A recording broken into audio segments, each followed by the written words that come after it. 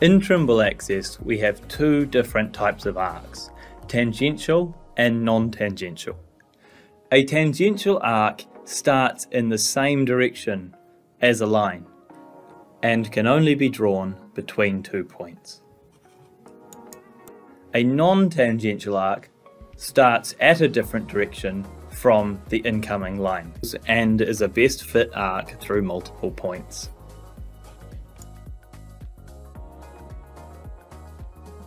In this example here, we're measuring the back of a curve. To start the arc, tap the appropriate button in the CAD toolbar. Then tap the feature code button to start measuring the point. When you measure the next point, a tangential arc is created between these 2 points. The second workflow we're going to look at is just using the end tangential arc control code. Create an arc through Trimble Access will create an arc from this point to the previous point with the arc tangential to the next point you measure.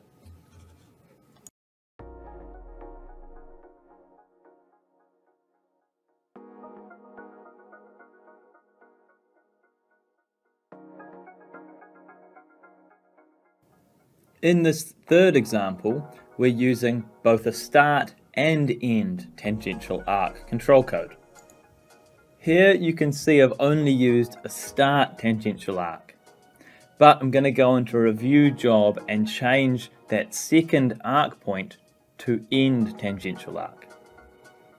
Now I've changed the code, Trimble Access will create a best fit tangential arc between those 2 points. It will do this by sliding the arc back and forth along one of the 2 tangents to give the best possible solution.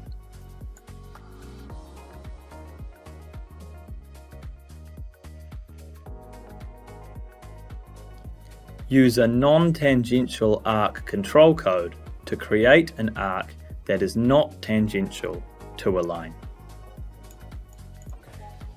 In this example, we're measuring a path. Trimble Access will create a best fit arc through the points between the start non-tangential arc code and the end non-tangential arc code.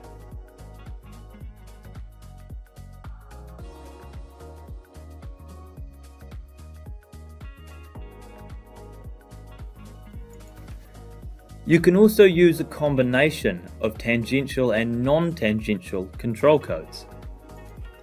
Here we are starting with a non-tangential arc and ending with a tangential arc. You can see the best fit arc being drawn after the start non-tangential arc code, and now we've measured the final point. You can see the arc change to be tangential from the point coded with end tangential arc.